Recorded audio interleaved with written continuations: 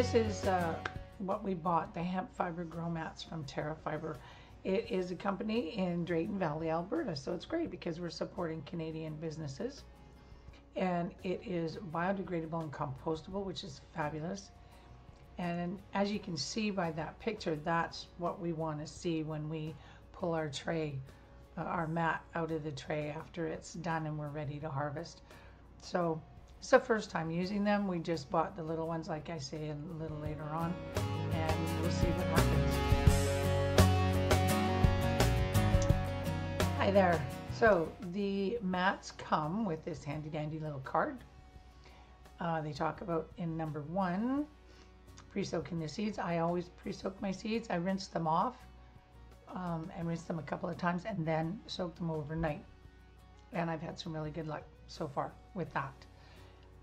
They told us to put the mats in there and then sprinkle the seeds on there and then add the water. I didn't do that, as you'll see in the coming videos. I soaked the mats and then added the pre-soaked seeds. Then they tell you to stack the trays or put on the humidity dome. I have seen a lot of people that stack the trays and put some weight in there, saying that it made the sprouts get stronger because they had to push this up. But I've never done that. I've just put the humidity dome on. And then to do the keep in darkness, I just put a towel over top and keep it in dark for the first 4 days. Right now I'm going sunflower sprouts. So, I mean, you still check it every day because you're going to obviously mist every day. Make sure it stays wet so that your germination happens. So now number 4, you're gonna not have the cover or the darkness anymore. So I take off the towel and it sits in the corner where the rest of my plants grow, and there's lots of grow light so that they get hydroponic grow light roughly anywhere from 10 to 16 hours a day. And once they reach a certain level, you want to make sure that they're growing really well, and then you take the dome lid off and just let them continue to grow until the first true leaf comes out. So again, you're going to keep your grow mats saturated. Make sure you're spraying once or twice a day. Then when you're ready to harvest, it is so awesome because you just pick that mat up and put it on top of something, and you can just, with your scissors, it's just no fuss, no muss, just whoop. Then you take that left behind and compost it. Okay. Hopefully I'm not gonna knock over the camera. So we've measured our sunflower seeds. It's a 1/2 cup. And I was watching a video the other day, and they actually said don't just soak them, but rinse them and make sure that there's no, if there's any dust on them or anything. So that's what we're going to do.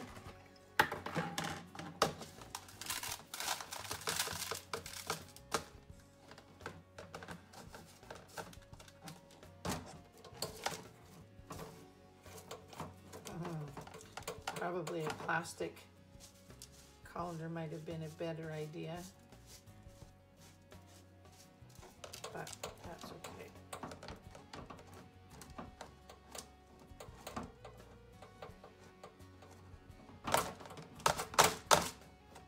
I missed the odd seed. That's not a big worry.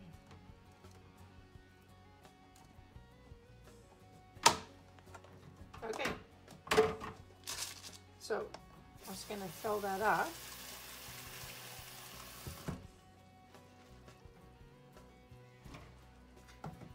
And let them soak overnight.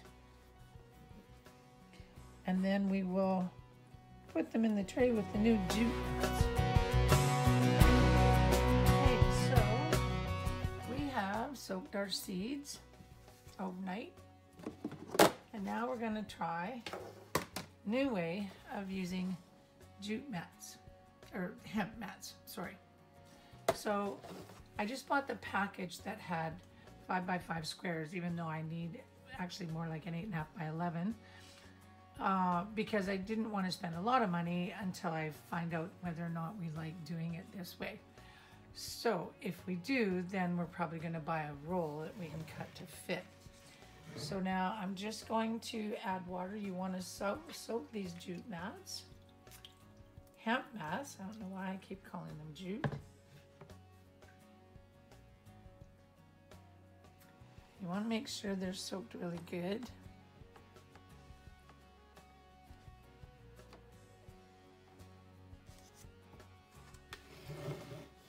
So you can see that. So we're just going to wait a second while they absorb all the water.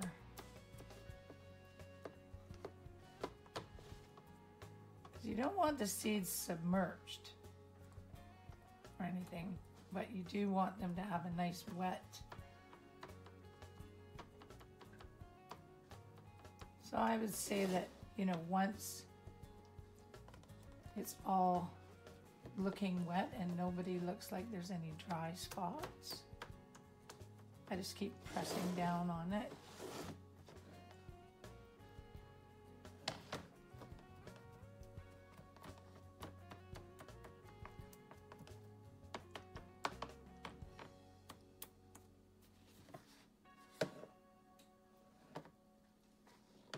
Okay.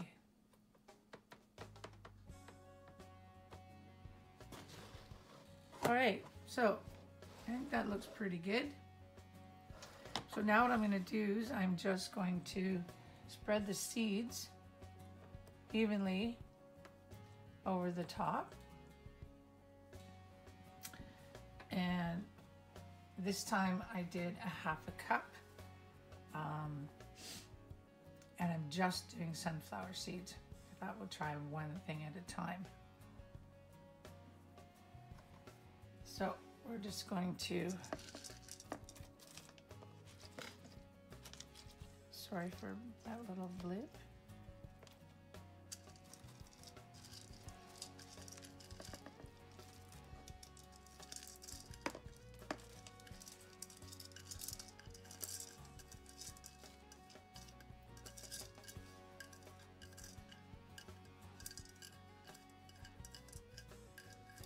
Get these all out here.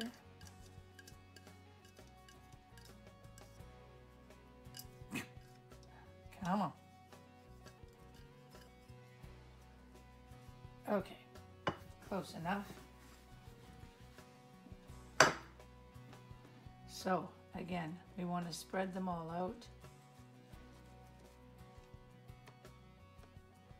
The guy's not on the mat.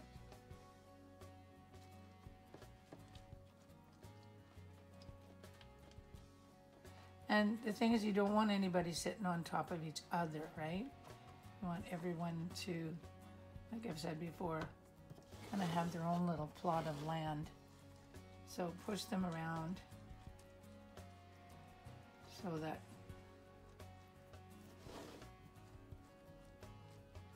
they're all over the place.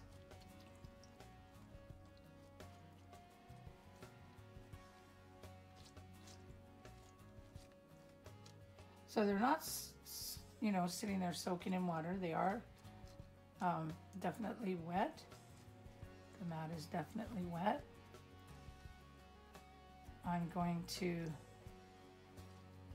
finish doing this, but I don't think you need to sit here and watch me painstakingly push all of these guys around. So when I'm finished doing that, what I'm going to do is put the dome on and then cover the dome with the cloth, because you're supposed to let them germinate in the dark. The dome helps to make more of a greenhouse effect.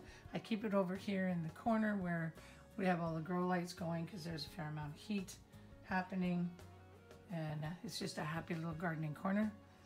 And we will wait the 4 days, and they should be germinated by then, and that's when we will, you know, take the cover off so that they can start growing with the dome still on and keeping that greenhouse effect. So we will check back in, take pictures over the next little while, and when there's something more to report, we shall. So this is what it looked like after I got finished, and as you can see, I tried to spread them out as evenly as possible so that nobody's sitting on top of each other.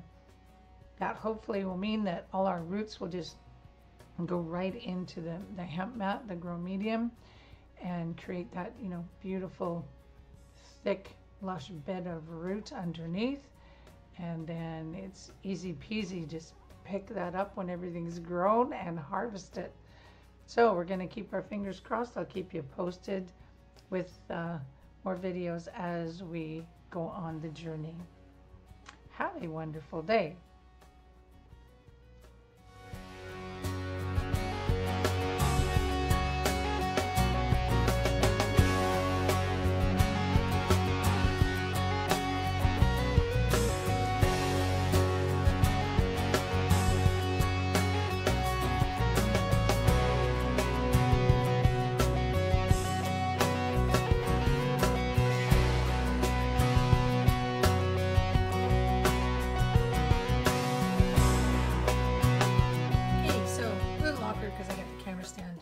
Right in front of me, but I just want to give you a heads up where we're at with this on day 8. As you can see, everybody is as they grow and their leaves unfurl, they're dropping their seed shell. And what we're looking for, and I will show you a picture in the video, is what we call the true leaf. So these are the two leaves that come out when they germinate and they start to grow.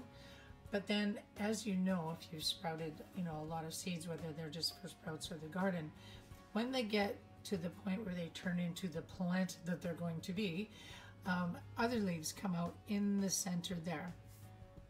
And that's what's called the true leaf, because when you start to see that leaf, you actually see what something's going to become. Like the leaf that becomes with that. So like when I grow the celery, they just look, you know, like two little leaves like that. But then the next leaves that come out look like celery leaves or look like parsley leaves. So before you start to harvest, that's what I've been told, is that we want to look for the true leaf. Now, one thing I did have to do this morning, these guys were kind of, this whole little section had kind of like, so that told me that my mat had gotten dry. Even though I was spritzing every day, I guess I wasn't getting enough water underneath. As you know, we germinated in the dark for 4 days. Then once they germinated and started to grow, we kept the dome on, the plastic dome, but we didn't keep them in the dark anymore. Then it was time, as they started to get higher, to even take the dome off. So because it was exposed to more air and the dome wasn't keeping it as moist inside, that's why I think that happened. So you want to just make sure, and all I did was I just took some water and a little watering can and put water in, and I did it on both ends, and you can see that there's a little bit there, but not much, because that mat has now absorbed the amount of water. Okay, so here you can see the two little tiny leaves in between the bigger leaves. Those are the true leaf. That's what you're looking for when you harvest.